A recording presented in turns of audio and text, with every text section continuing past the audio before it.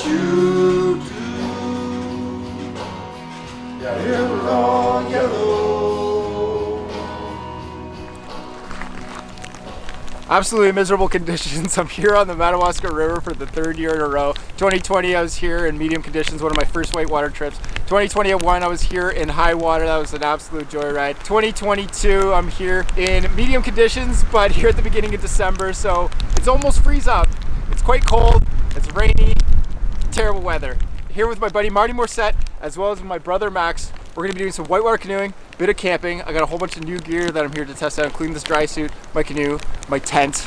And if it's not a fun one, it's at least gonna be an interesting one. So come along with us for some fun adventures. Fun adventure. Come on. Here's my new boat. Well, it's not new, it's very well used and loved. It's an Okio Dagger. It's a playboat, and that's like a saddle that you sit in with knee straps. I can show you that a little bit later. But I'm gonna put gear in the front and back as opposed to airbags today, because I need to put my stuff somewhere. Like a glove. All right, well, I'm trying this canoe out for the first time, and I have no idea what I'm doing. This is so ridiculous. What a bad idea. Well, this is gonna be really interesting. I'm not exactly feeling that confident steering or doing anything with this boat. I'm a little bit over my head. Thanks. Coming up on the first rapids here. I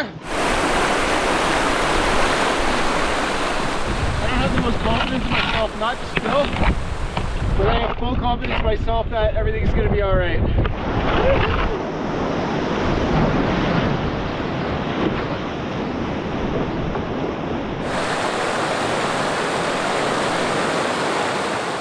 I feel like I have no control.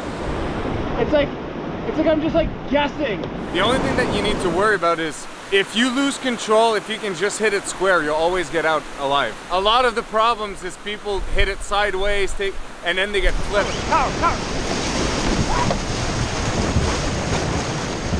If you hit it hard square, you can get away with a lot, like a lot.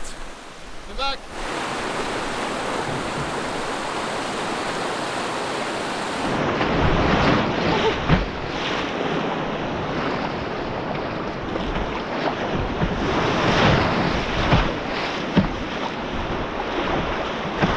Honestly, I feel like it's so vulnerable in this thing, it's ridiculous. We'll get through it.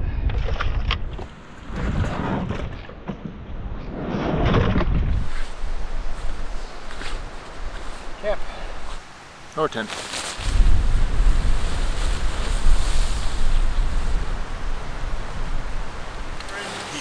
Look at that.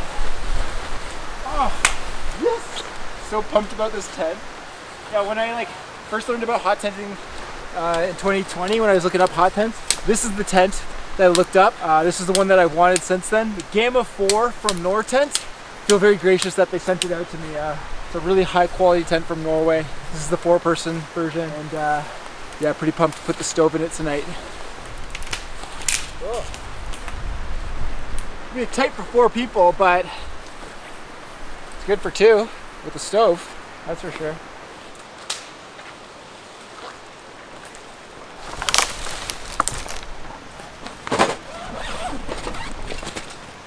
This is the T-Brick Ultra from Pomali. This is one of their bigger stoves. I have the T-Brick, which is just slightly too small for a 4-man tent here in Canada. I used it last year with Dylan. Took it down to like -26. It was a little bit small for a 4-man tent. So, in my opinion, at least in the heart of winter. So I reached out to them and they sent me the Ultra, which I'm super grateful for. It's a titanium stove. It packs up and packs down. It's pretty cool. Super light. It's a good sized stove for a 4-man tent. Let's see how she does tonight. This is the complicated part of doing these stoves for the first time. You got to do the curly tube. Is that cool? Yeah. Awesome. So because this is a titanium stove and we're using it for the first time, we got to burn it in to burn off all the chemicals that were put on it and used in manufacturing process. So we're gonna do that now.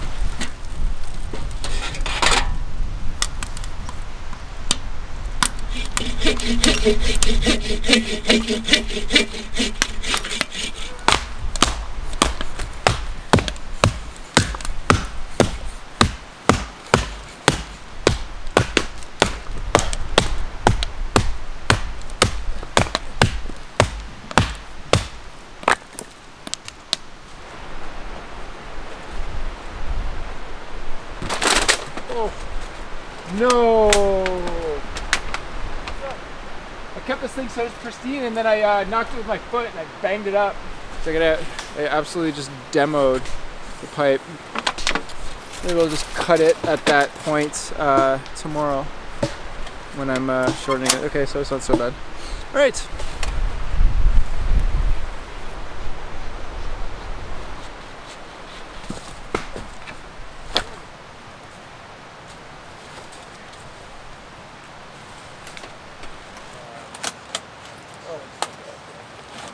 There you go. Yeah. Maxim, tell us about your meal. It's sausage. What's there to say? That's great. Thank you for your time. Thank you for asking. Cheese. Green onions, salami. The stove is working really well now. We figured out the problem. The spark arrestor at the top was pushed down on it, so it was like a cap on top of the stovepipe, so all that smoke was not going anywhere and it was coming in here, smoking us out, which is not a good thing. Anyways, my pizza's done, so pretty excited for that.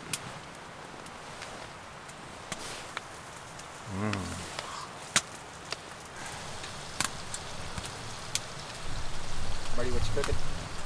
We got some pork chops with some cayenne pepper. Yeah, let's get it nice and toasty in here. Yeah, I like that idea.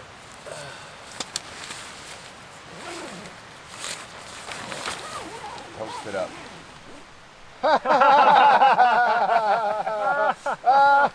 Oh, la la la, having fun.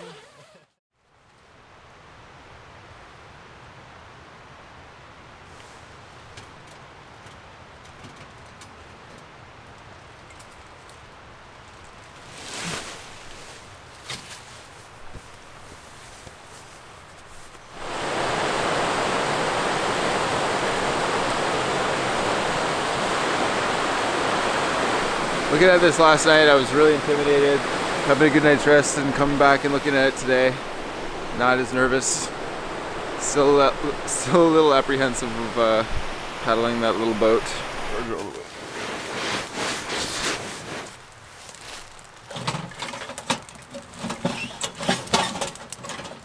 Why are you coming out this way? Go up that way. Okay. Like, no more smoke. We got it figured out. What happened was, Well, there's your problem. But the spark arrestor was pushed down even a little bit more again last night, so it was preventing smoke from getting out of it cleanly. I just pushed it up again.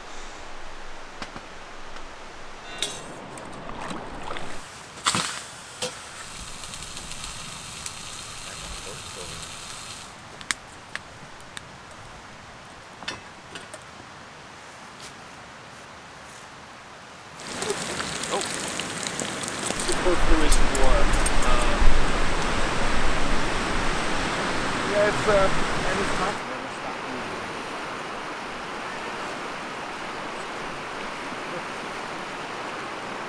ah, yeah! Huh, huh, huh, yeah.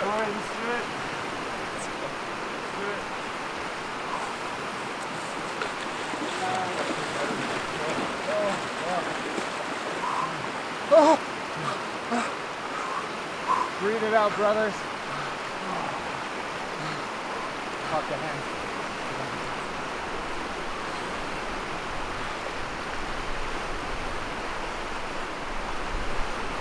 Okay. It's good? Yeah, it's good. Oh, yeah. Yeah.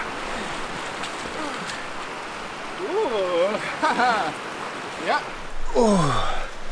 Yeah, I'm glad I didn't get my head wet. Alright. That wasn't so bad. Coffee time. Oh yeah, I forgot about that. Oh, that is...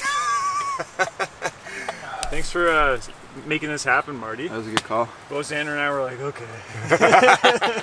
We'll do it. Back into the dry suit. It's probably about 1:30. We are really late on the day, but we'll be all right, or we won't. So this is the new Fjord dry suit from level 6. The way dry suits work is it's basically like a onesie from over top of my feet. They're like socks that are attached to the pants, attached to the top, all one piece with gaskets around your wrists and your neck to prevent water from getting in and making you wet. These things are essential when you're out in these types of conditions. Plus it looks pretty cool.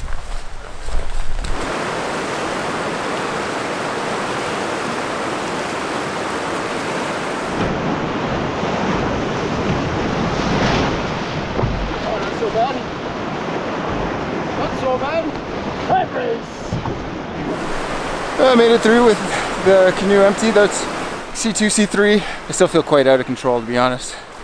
But we'll see what it's like with the boat loaded. And maybe we'll get it through this day after all. Alright, this next rapid is probably the biggest of the whole set for us. This is rifle shoot. I don't know, to be honest. We're running out of time too. I know. The thing with this is that it will fill our boats and we will get wet. And as much as you have dry suits, we only have an hour left before the sun sets over the horizon and gets pretty dark. I ran this 2 years ago, I ran this last year. I don't think I'm going to run it this year. I don't have the skill in my boat. It's getting late. It's much faster for me to portage as opposed to swamp and maybe dump and maybe even something worse happening. It's late in the day. I don't think this one's for me. We have 2 hours, probably even less than 2 hours of light left. And I say around 4:30 we're probably not running any rapids. Woo. Jesus, I got no control over this thing.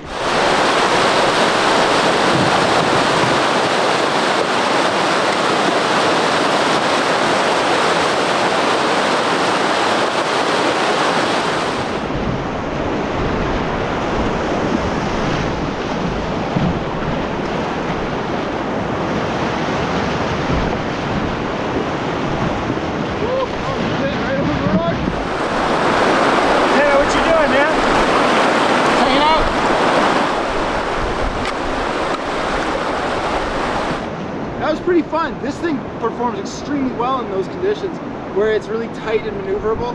Honestly, I just went along for the ride, but yeah, I did extremely well in that.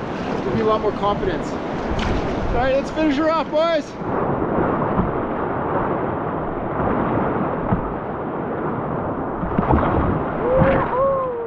That's the last rapid of the trip. We're still in the boat. That's a success.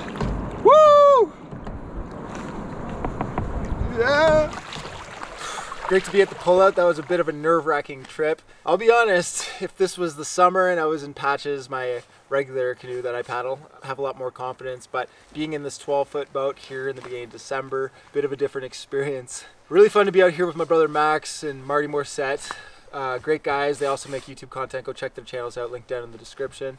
Hope you guys enjoyed that one as much as I did. Thanks for watching. Have a great day.